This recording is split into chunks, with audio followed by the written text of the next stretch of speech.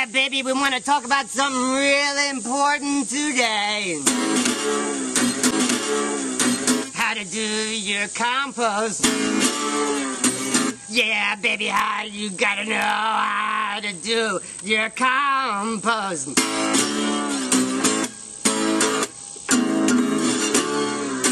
You gotta know how to do your compost correctly. Otherwise, you could get worms. Now, let me tell you what's going on here. Now, let me tell you what's going on here, folks. I want to talk about the newest sensation going across the United States. This compost. Now, there's several things going on here. Now, we come from a long family of German Lutherans who taught us how to do this. So we know how to do it. Now, you're going to need a couple tools. You need a couple tools here, which we have around. And we have the do's and the don'ts, okay? Now, we have some ordinary kitchen compost in there. You got a hamburger, some eggs, some other stuff. I don't know what it is. Some other stuff. Department store stuff. Now, you're going to need a couple tools. You're going to need a trowel, and you're going to need one of these. Believe me, baby, you're going to need one of these. Because my grandpa, he told me, he said back in the continent, he said 7 out of 10 divorces weren't over money. They were over the compost pile. So don't forget, you're going to need one of these.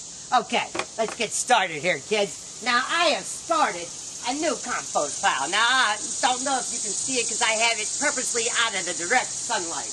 It consists mostly of bamboo and a couple hamburgers. I don't know if you can see it, but it's nicely out of the way of everything. And most importantly, it's not near trees or property lines. Very, very, very important.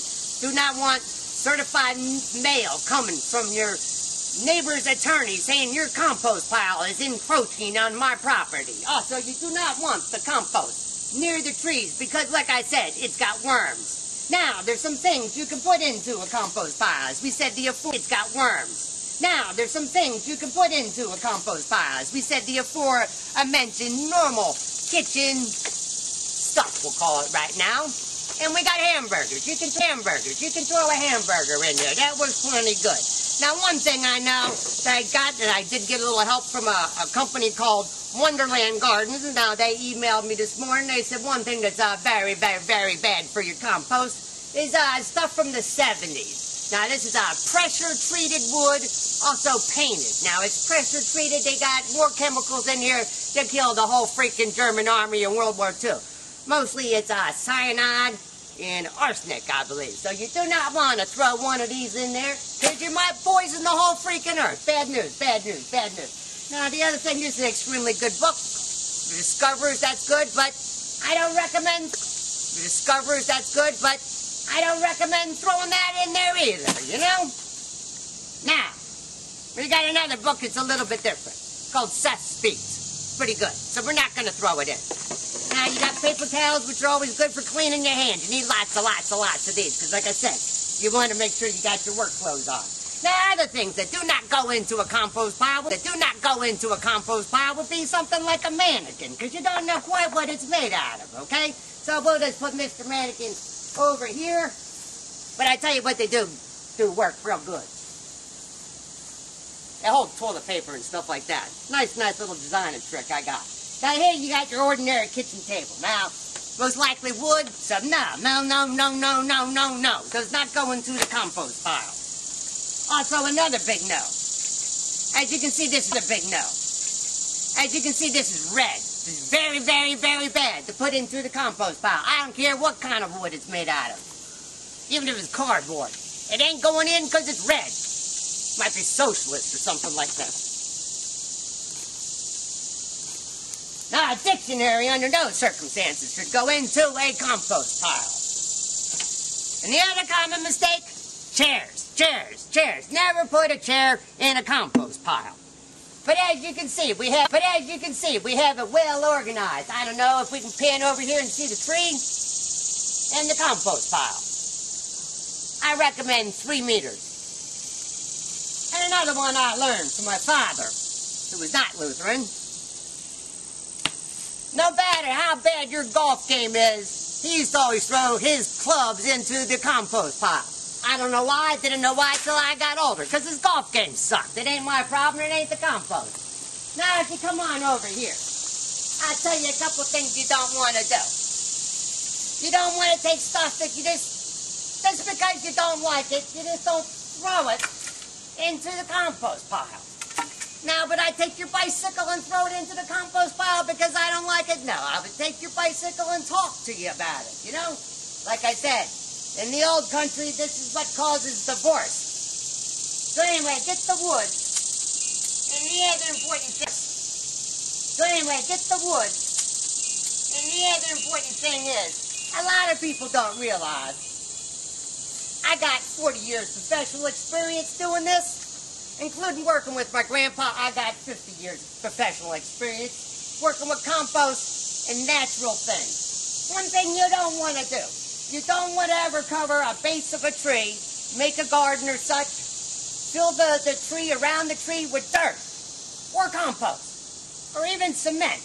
But a lot of people think they'll make a nice little tidy little garden, you know, so it gets about 2 by 12, build a little box around the tree, plant some flowers. Well, I tell you, a little box around the tree, plant some flowers. Well, I tell you, it looks really, really groovy for that summer. But I tell you, as you go up the tree, crawling insects that the tree's not used to, go into the base of the tree, and then within 10 years, count them, 10 years, the tree's going to die.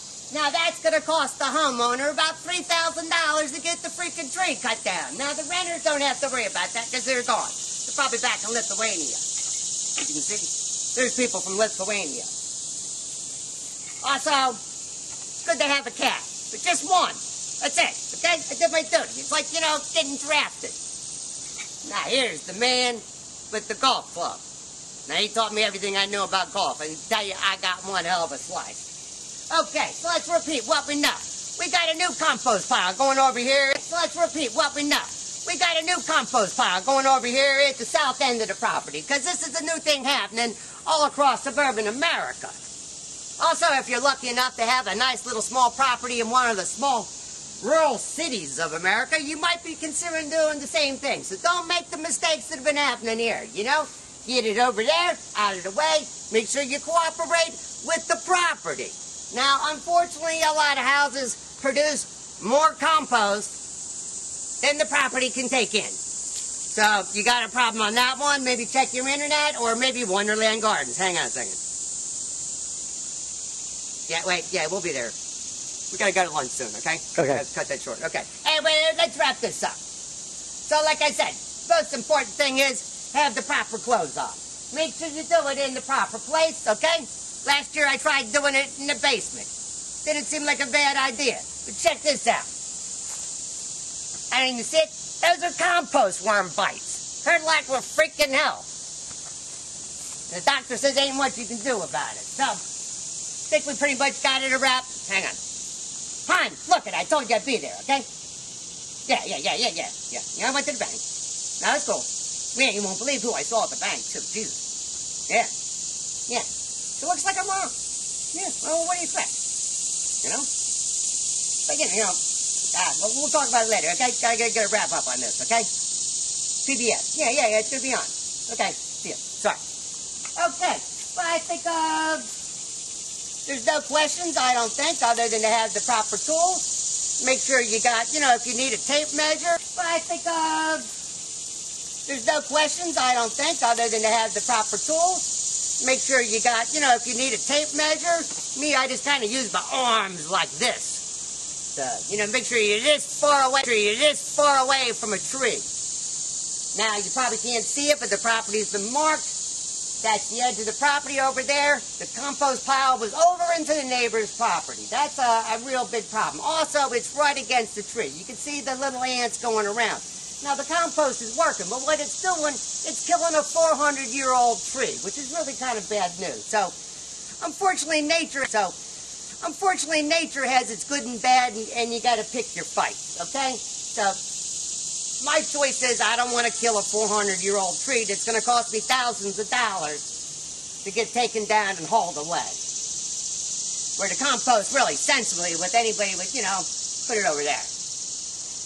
You know, and the whole idea of throwing it behind a tree just because you can't see it, that's not really using your noggin, as my dad would say. Okay, so you need another picture of my father. He's the one that taught me everything, like how to change locks, how to swing a golf club, how to drink, which I haven't been drinking for quite a few years. And also, I'm having a problem. I'm slurring my speech, but I think it's that disease the doctor can't figure out. But it's also what my father had. Okay, hang on. Yeah. Okay. Yeah. No. We got it together. Okay. I'll see you, hon. Okay. Love you too. Okay. Get it together. Okay. I'll see you, hon. Okay. Love you too. Okay. Well, that about wraps it up for Vinny's compost pile lesson. If there's any questions, just write me. I'll be glad to help you.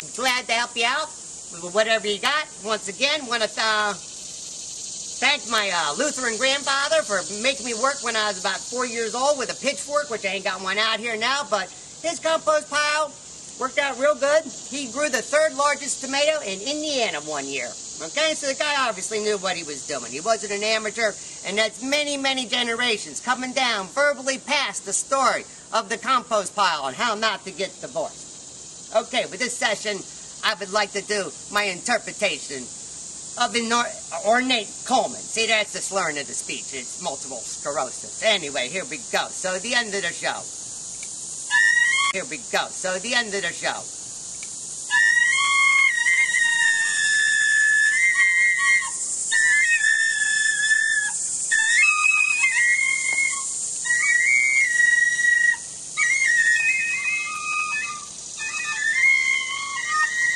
And I guess the moral of the story is even human beings become compost.